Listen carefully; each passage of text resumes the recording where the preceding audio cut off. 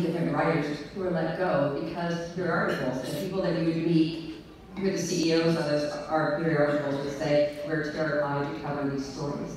So when we say that there's a gentleman out there who is putting his all on the line to try and cover where social justice and the environment intersect, we mean this is somebody that is putting their life on the line, their time and their passion out there to make a difference. Their very way of making a living is their activism. He lives and breathes it, and this is something that all of Dallas needs to be grateful for. So without further ado, Julie Thibodeau is going to give you some more details on what he has accomplished.